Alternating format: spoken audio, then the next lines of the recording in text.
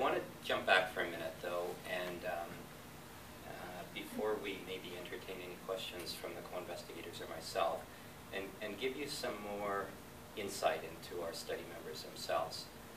As I've tried to reinforce, the reason why this study exists today is that we've got tremendous cooperation from almost 4,000 men for most of their life.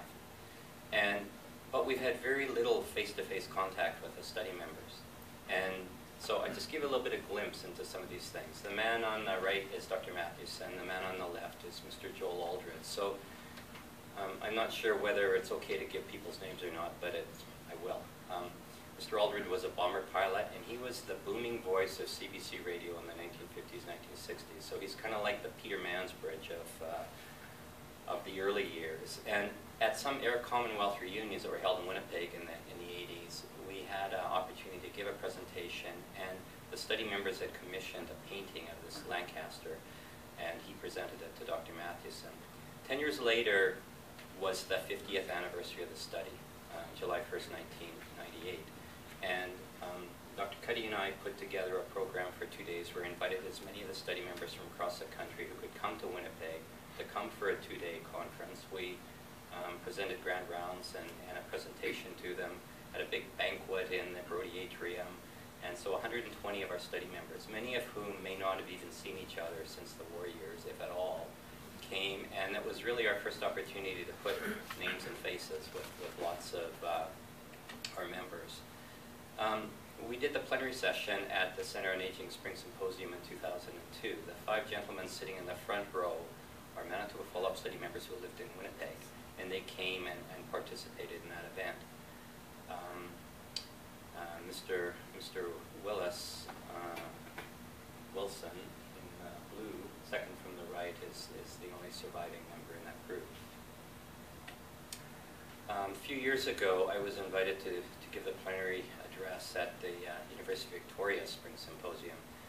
Unlike the Spring Symposium at the University of Manitoba that's held in May, they have spring in February, so it was in February in Victoria. And knowing that I was able to go out there a day ahead of time, we sent letters to all the study members or contacted who lived on Vancouver Island and asked them whether they'd like to come and have dinner with Dr. Tate.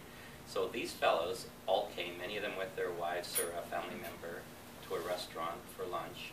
And it was just a wonderful opportunity. Some of you might know Dr. Richard Stanwyck, who's the medical officer on Vancouver Island, and he came and it was very recognizable to people in Victoria and spoke to them as well. And it was a wonderful day and an opportunity to meet the study members. The man in the brown jacket in the bottom right-hand corner of the picture is Mr. Fawcett, and I'd like to tell you a little bit more about him. He was 94 in this picture. He looks pretty good. Here's when he was 90. So he rides a gold-wing motorcycle. It's a great big motorcycle. Some of us may know what those are like. And he rode his motorcycle from Victoria to New York to the Aspencade motorcycle reunion. And you know, for somebody who's 90 years old to ride a huge motorcycle like that is pretty incredible, let alone good for 10,000 kilometers. And so a few years later, he sent me another picture, and now he's riding a 750 Honda Shadow. He downsized a little bit. He said the big motorcycle is getting too heavy to push around in the driveway. And then 3 years later, he sent me this picture.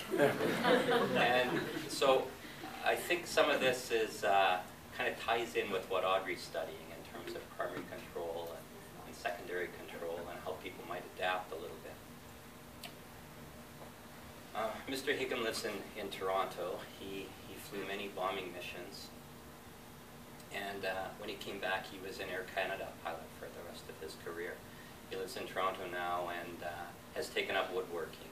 So he sent us a picture of his woodworking skills and notes that they're for sale. So I'd note, I suppose, that I've purchased one of these, and so has Madge right now.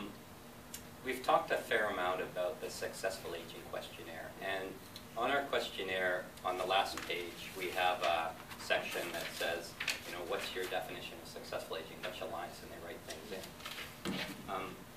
Mr. Higgum wrote me a poem about about successful aging, and I'd like to read it to you. So instead of writing his narrative, he composed this poem for me. And he said, "When you take too many pills for your body's malfunctions and your brain is a whirl with impossible options, when your kids are retired and full of advice, and when the kids on the street think you're not very nice, when your legs start to cramp in the cold and the damp,